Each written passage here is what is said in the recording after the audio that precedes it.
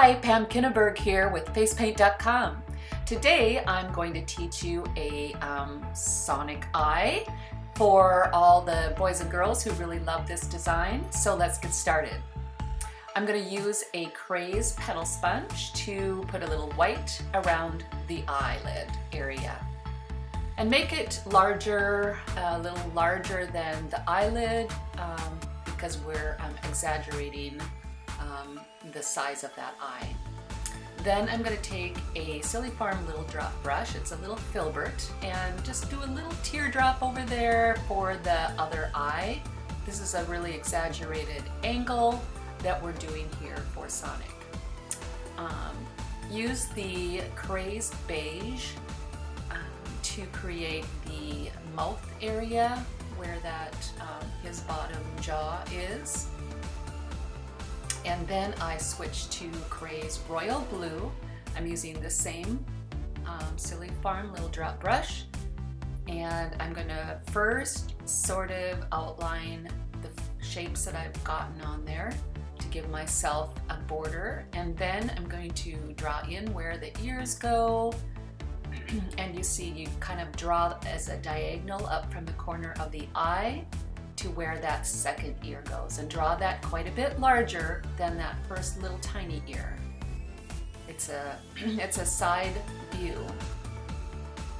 And then just paint in those 3 spikes that he has on his head. And the last final one, just kind of keep curving this around as if it was headed toward that center focal point.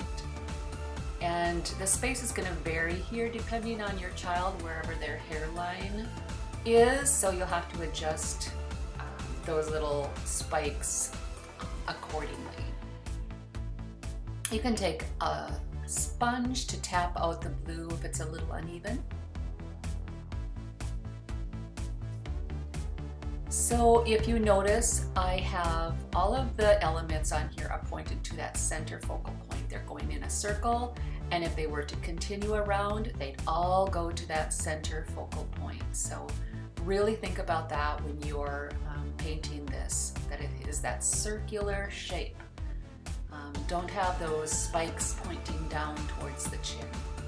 Then I'm going to take the Kraze yellow, and we're going to paint some yellow on there with the Kraze number 2 round brush. Just to add some color in there. First of all, of course, in the ear, we're going to do the yellow. But I'm also going to do yellow underneath each of the little spikes on his hair, just to add that color in there and give it some pizzazz. Kind of a little triangle behind the ear there. And then right on the eyelid. And I'm going to have continuous lines, like a little line following that focal point movement in towards the center, sort of like you're creating that circle. Now with the black and the same number 2 round brush, I'm going to do the outlining, thick to thins, and then leave a little space in between certain lines just for the white space to move on in. And in a point.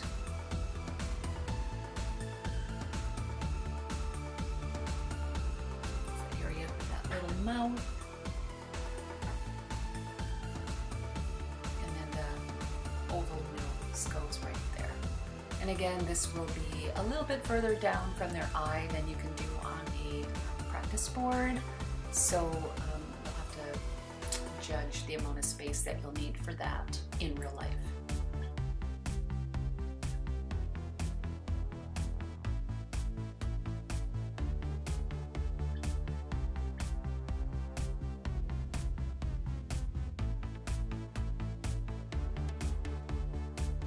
Just keep going.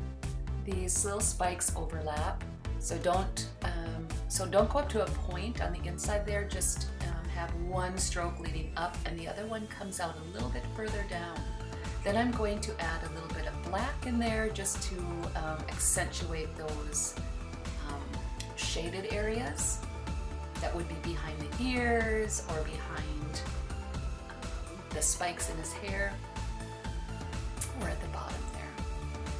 Now I'll add some white highlights with Kraze white, using again the same brush, and just wherever the light would hit it if the light was coming from above.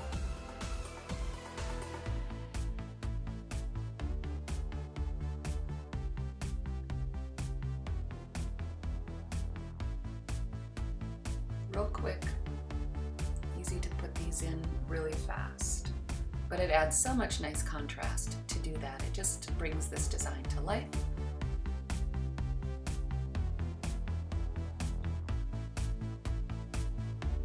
And there's his highlights, and now I'm going to add some lines that resemble sort of like lightning. Sonic, it runs or goes at lightning speed, so we're going to add those little kind of squiggly lines like lightning bolts. Again, moving in towards that center focal point. There's those. Finally, the last thing, if you want, you can add some chunky glitter to this. I'm using the Glitz glitter glue and Lava Pool by Vivid, and I'm just going to paint in there with the glue where it will go. I tap a little sponge on the glue, so I pick up some glue so that I can pick up some of that loose chunky glitter from the container. And then I can place it really wherever I want to. And that just gives it an extra boost of color. He's going at lightning speed.